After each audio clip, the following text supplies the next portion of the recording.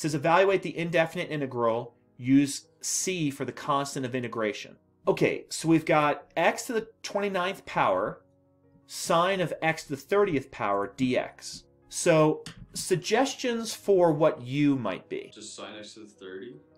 So that would be a good choice for you.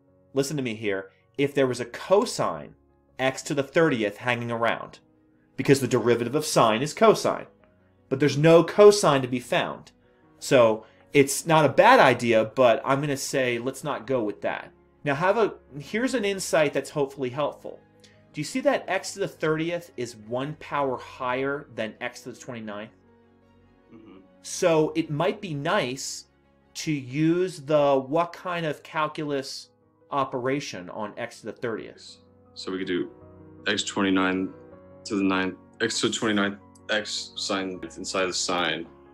Okay, so that's the idea. X times x to the 29th is x to the 30th.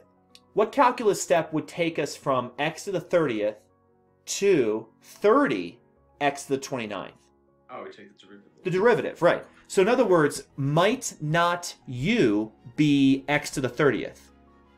Okay. Do you see that? Do you see how we're kind of walking ourselves through it? We have to be judicious about our choice. So u is x to the 30th. So let us write du. And then remember, we take the what of both sides? The differential. We take the differential of both sides, which is just like the derivative, but you write a dx, right? So it's 30 x to the 29th multiplied by dx. Okay, so we're getting somewhere. So let's have a look here. It looks like x to the 29th is here. It looks like dx is here. But then again, we have another stowaway, don't we? Mm-hmm. We have a 30 coefficient. Now, by the way, that stowaway, think about somebody that's unwelcome on the Titanic or something. That's stowaway, that's a common thing. You have to sort of adjust for the constant. So we're going to divide by 30 here. Do you see that? Okay. So, in other words, and by the way, a lot of people just do it all in one step. I like to write the equation, because that way it's clear. We can say 1 over 30 du is equal to x to the 29th dx. So for this piece and this piece, which is the double underline and the squiggle underline, goes in 1 over 30 and du. And then lastly, we already said that x to the 30th is our u. And that's going to also be replaced. How does that sound? Good. Okay, good. So let's in fact do that. So remember, any constants can go out front, which I generally recommend because that way you don't get confused. So let's just go 1 over 30, integral. We need the du in there. By the way, du is usually at the back side. That's just typical convention. And then we've got sine u. Doesn't look so bad. I think that one comes right off an integration table. Or if I remember what thing's derivative gives me sine, then, I just go backwards, right? Yeah. So, can you tell me what is the antiderivative of sine u going to be? So I think it's going to be negative cosine u. Yeah, because I think the derivative of sine is cosine. The derivative of cosine is negative sine.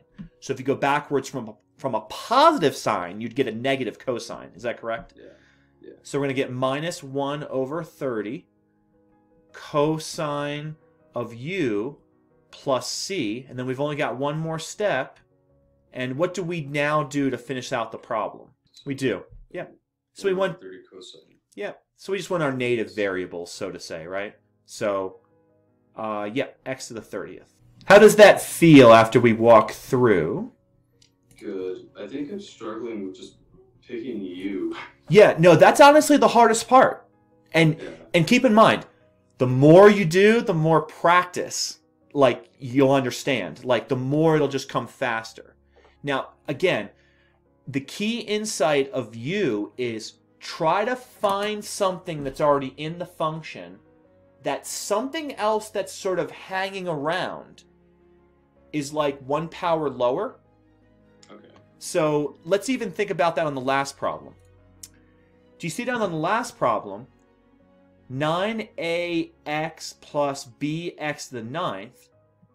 1 power lower is, 9bx to the eighth. But notice that that's the exact same thing as the numerator in terms of like 1 power lower, but it's different by a constant. And so whenever it comes to constants, we can always deal with that because we recall our algebra. But other than that, I mean, the choice of u has to be judicious. And by the way, like, you may struggle on certain problems. Like, I tried u, it was this, it didn't work out. Again, these are problems written by teachers for students. They should work out, okay? It shouldn't be, like, absurdly, like, difficult. So if something gets really difficult, you're, like, overthinking it.